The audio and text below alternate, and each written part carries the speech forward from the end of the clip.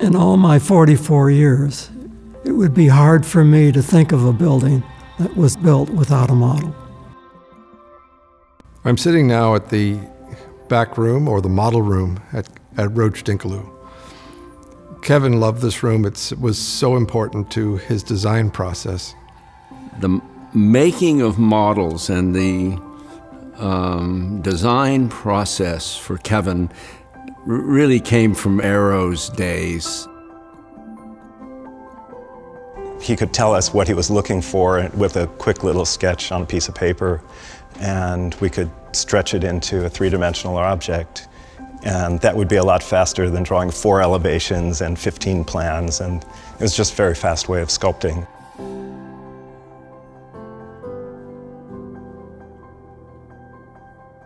Then he would come to me, probably late in the morning, and hand me a yellow paper sketch of what he'd like to see in the model.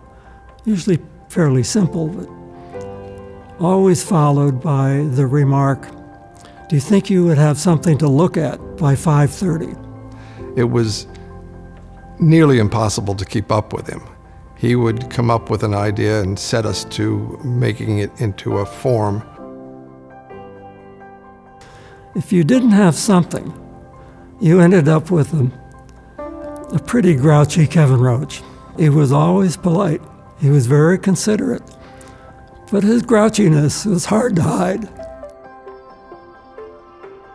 I remember once with Steve Metzger and myself and a guy named Ed Connors were working on an interiors model, and I was pushing Ed and Steve to, I was saying, hurry up, hurry up. Kevin's chomping at the bit as usual. And Kevin was standing right behind me, and he said, not as usual. If Kevin was waiting too long, he would come to our desk and ask for it, and he would often pick up a knife and start cutting it, or scissors, and start participating. And the models were critical. Otherwise, he had nothing to move on or nothing to judge. The model team would start building a site usually, and that could be as simple as just a piece of cardboard set at a slope that represented the incline of the topography on the site. And looking at the site, that might tell you whether you can put a 2-story building on the site or a 1-story building, or maybe it needs to be 3. As each design became more and more finalized, we would commit to larger and larger scales. We would build a model and then sit there and stare at it indefinitely. And you'd be in these swivel chairs and you'd roll around and everything. You say, well, what do you think? And what do you think? And let's cut that corner off. And he would say, maybe we should look at taking the top off. Like maybe slicing 4 floors on a diagonal from 2 inches in to 4 inches down. So we'd do that and then bring it back for him to look at it. And we developed a technique of doing this very, very fast. He always believed that it was never too late for a better idea, which would often turn us around, and we would be taking what we had just completed, demolishing it, and starting all over again. The materials for a building, whether inside or outside, he would want to see them before it was on paper. And I would often find myself down in the basement going through the samples and putting them together.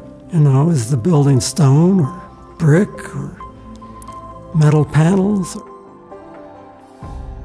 The way we would all work on this to make this happen very quickly, because Kevin would be waiting to see what the idea is.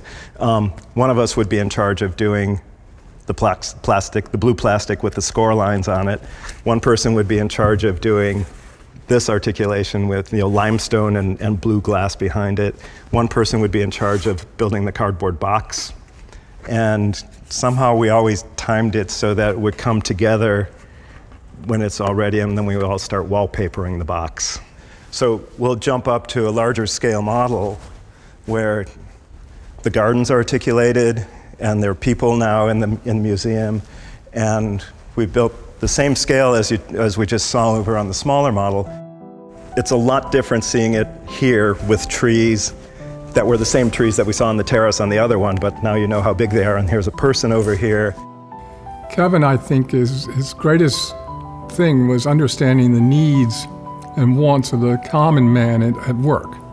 He wasn't really worried too much about the CEO, you know. I mean, he would try to present it as a CEO, but he really had a depth of desire to make everyone's life a little bit better. And I'm an immense gardener, and I agree green brings a lot of compassion to your surroundings. And every building we did mostly is, you know, full of greenery. And there was a whole subculture in the office that dwelt on making greenery. Because once you were known as a good tree maker, no matter what you were doing, when a model needed trees, no, you can't go to Japan today on that job search. You got to stay here and make trees. There was little left to the imagination after Kevin had a presentation in this room. You knew exactly what you were going to get for your design.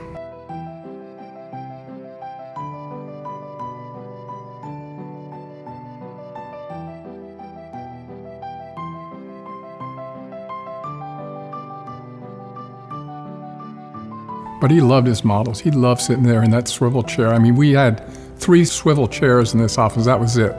And no one could touch those except Kevin and whoever he was working with. Kevin had his favorite, and he never sat in that. You know, that was Kevin. Kevin lived, breathed, and architecture.